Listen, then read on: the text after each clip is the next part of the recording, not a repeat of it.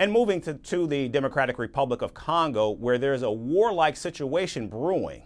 Over 200 armed groups are active in the country's eastern region, and among these, the M23 rebellion poses the biggest threat. Millions have been displaced in the Central African nation. Our next report explains why the Democratic Republic of Congo is reaching its breaking point.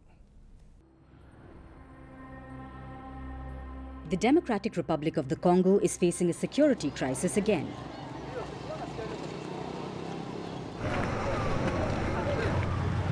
War is knocking on the door. DR Congo's eastern region is at its breaking point. Once a city of promise, Goma has been turned into a battle zone. The M23 rebels have intensified their attacks this year, and the Congolese army is finding it hard to beat back the militants.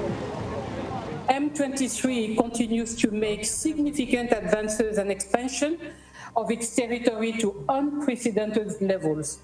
This has culminated in an even more disastrous humanitarian situation, with internal displacement reaching unparalleled numbers. The fiercest battles between the Congolese army and the M23 rebels are underway in the North Kivu province. The fighting is just 20 kilometers from regional economic hub Goma. M23 rebels often launch their attacks around Goma and then retreat into Rwanda. The armed M23 group wants to claim control over the Eastern DR Congo. That's because the region has rich deposits of gold and diamonds. There are also large concentrations of tin, copper and cobalt. All of these are essential materials for making batteries. But the greed for minerals has crippled Eastern DR Congo. More than 7 million people have been displaced, and hundreds of thousands face a hunger and humanitarian crisis. I fled the attacks from Sake while bombs and gunshots resounded. I was with my 6 children. Since we arrived here, we haven't received any assistance and we are hungry. We do not know what to do. I cannot return to Kichanga because of the ongoing conflict. I'm safe here. If the situation returns to normal, I will be grateful to God.